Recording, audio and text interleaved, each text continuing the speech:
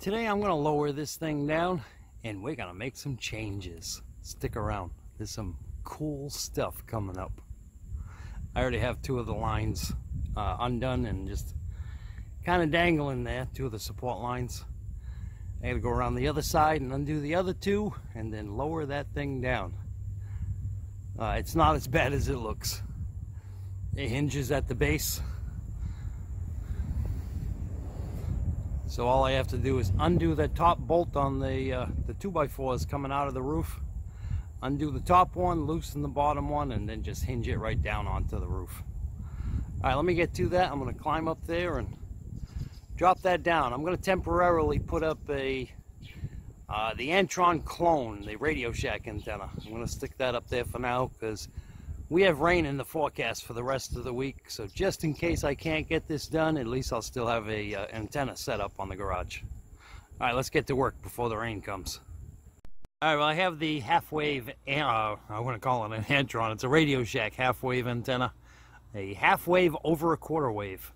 It's pretty much identical to an Antron. I have that up there temporarily just so I still have an antenna set up. The mast is the way it's going to stay. You can see that there's two pipes clamped together. I don't know how well, right there we can see it pretty good underneath the support lines. So there's the two of them together to give it some extra strength, and then where the Radio Shack antenna is attached right now, that's where the rotor box is going to go. But for now, that's up there just so that I can build and configure the beam again. Alright, I'm going to get to working on that beam antenna. The Yagi is sitting here on the ground.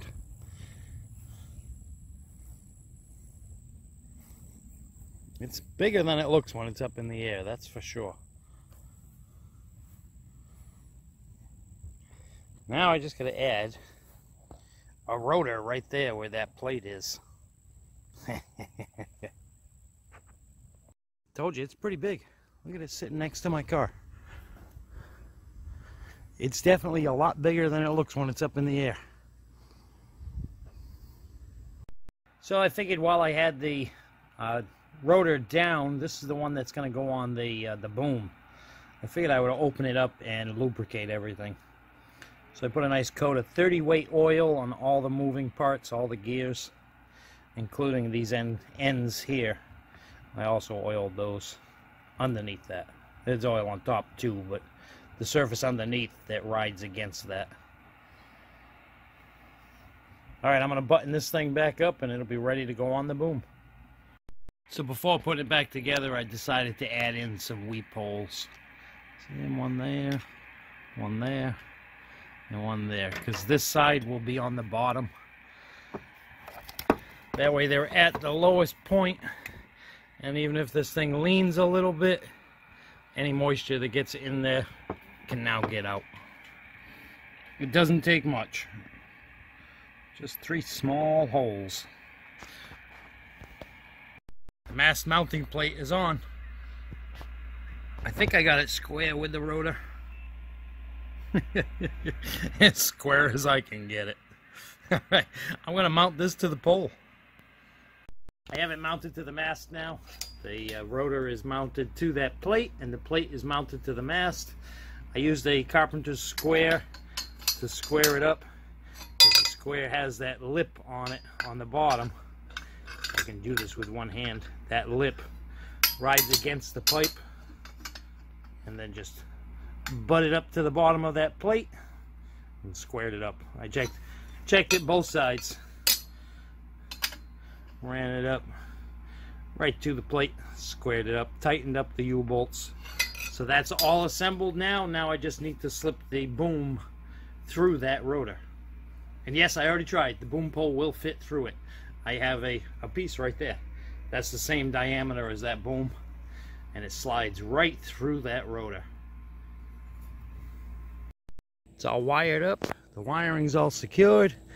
I got my loops in the wiring for the turning.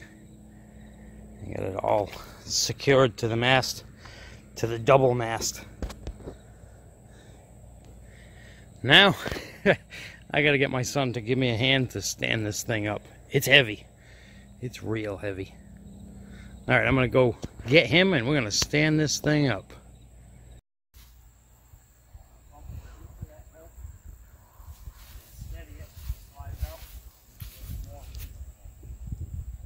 You ready for this? I have no idea, to be honest with you.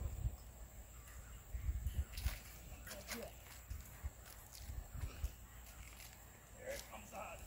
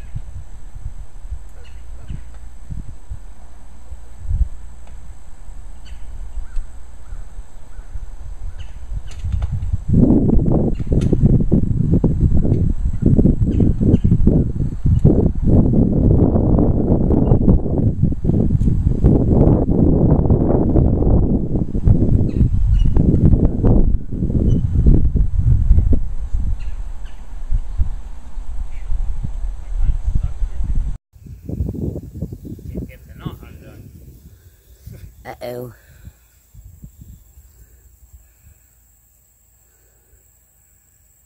3 hands. Where'd you put my third hand? It's called its foot. No, it's holding the camera. Yeah, both of them have the spares, right? Yeah, there you go.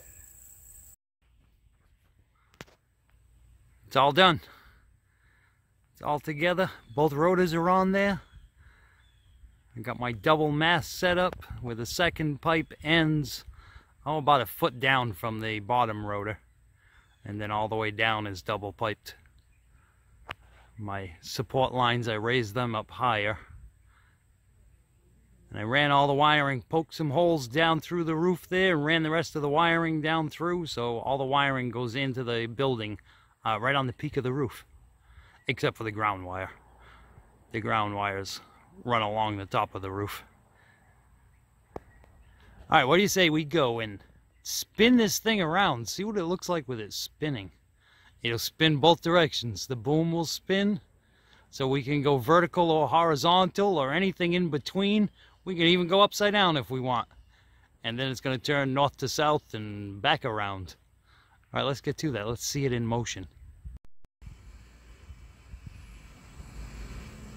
Oh, that is just super cool. I think we can get alien. That is definitely the Mars beam right there. It's almost like an acrobat.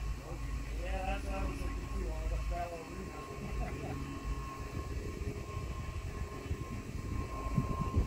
Wow. Wow.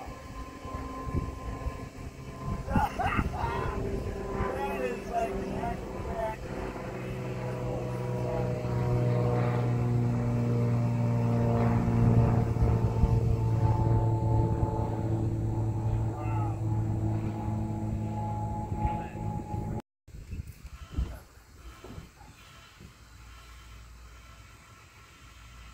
This is my buddy John's antenna. He built himself. He's got it on dual rotors, so we go up and down, flat side, left and right, and spin. And actually we can do both at the same time, which it's doing right now.